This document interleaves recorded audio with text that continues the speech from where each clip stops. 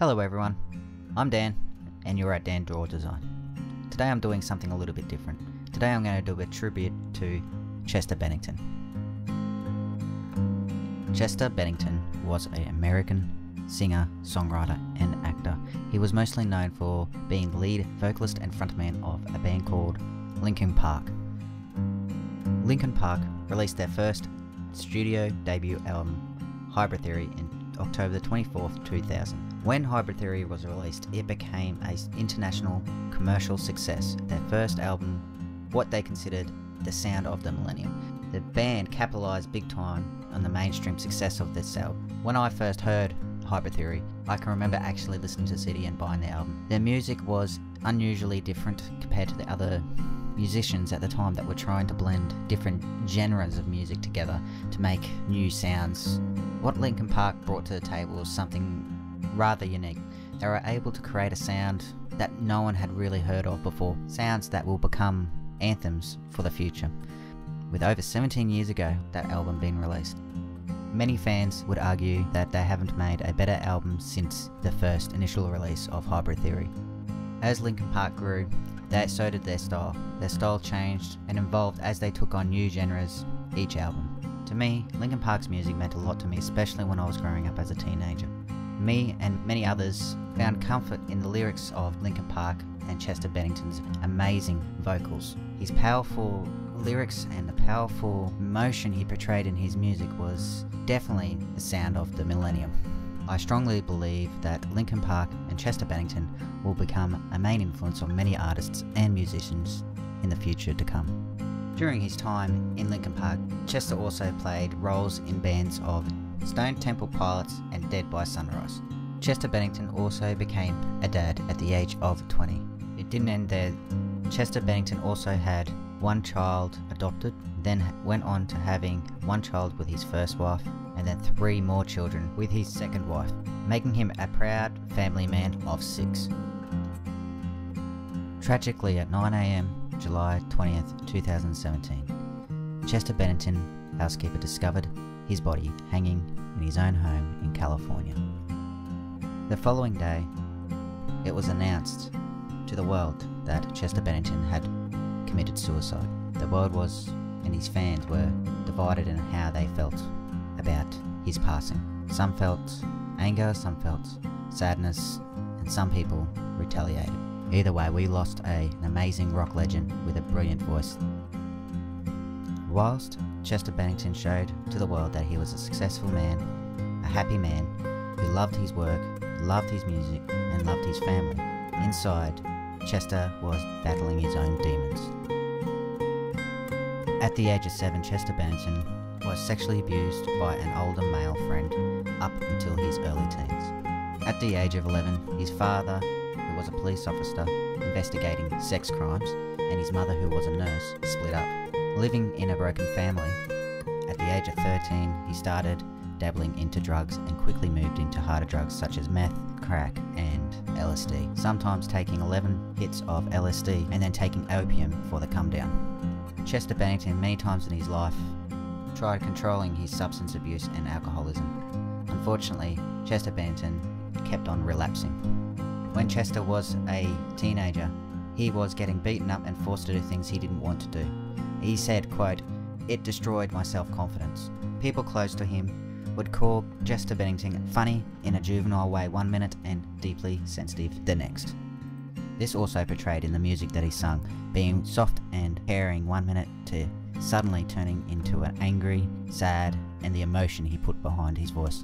And it wasn't to anyone's surprise that he was diagnosed with depression as a teenager. I'd like to share an interview that was taken with Chester Bennington in February 2017.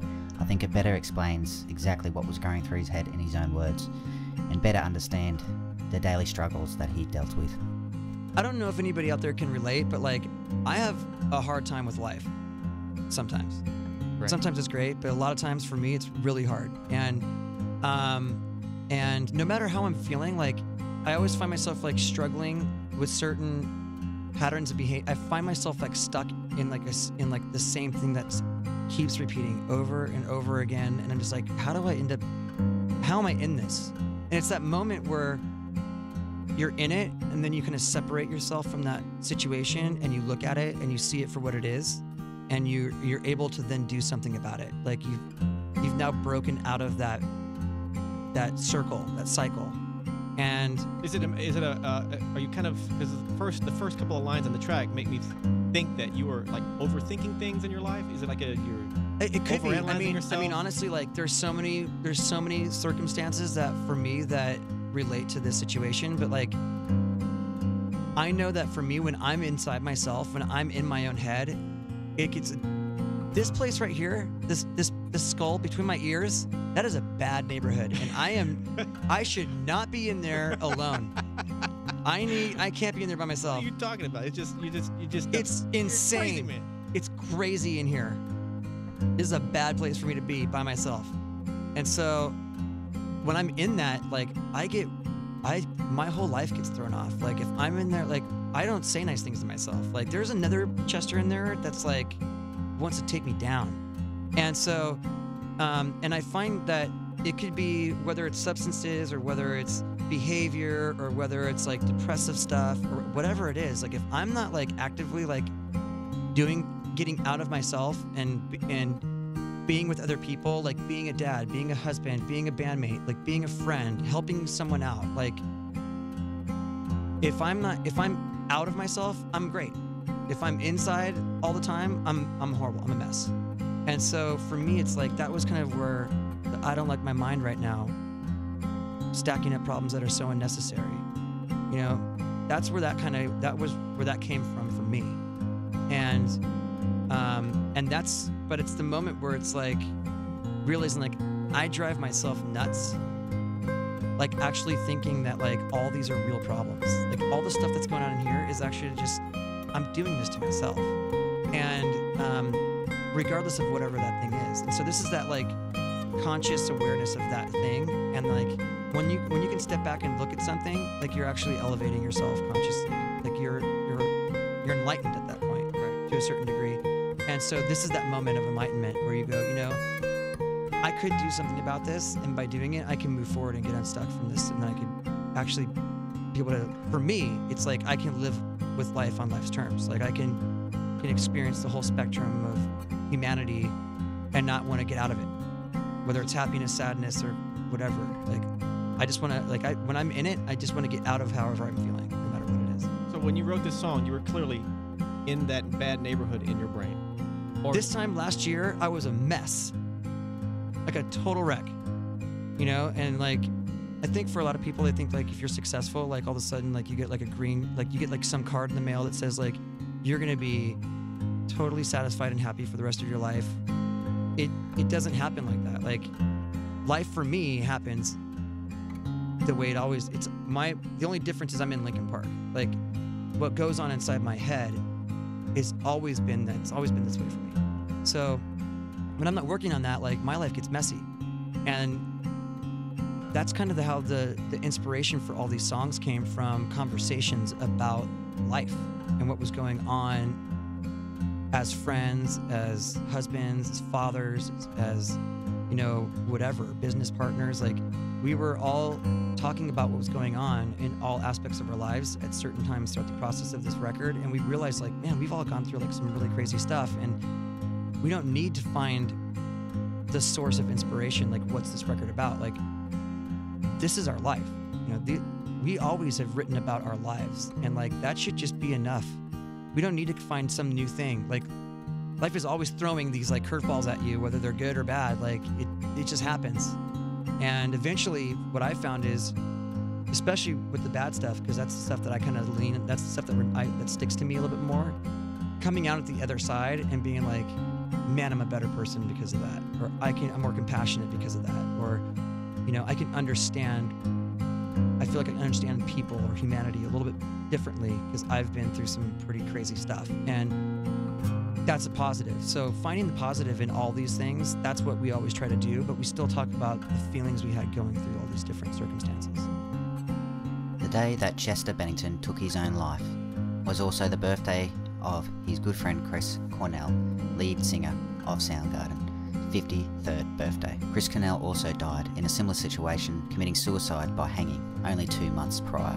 Chester Bennington looked up to Chris Cornell and became godfather to one of his children, and also was accepted into his family as a good friend and a good mate of his. These connections between Chris Cornell and Chester's death have sparked a lot of theories and conspiracies regarding to Chester's death.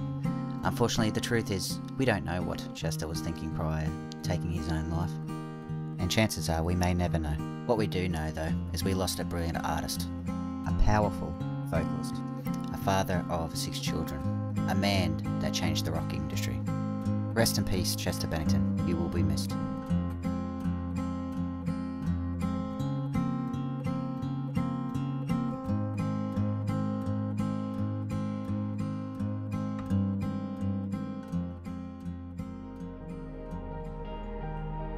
Who cares if one more light goes out in the sky of a million stars?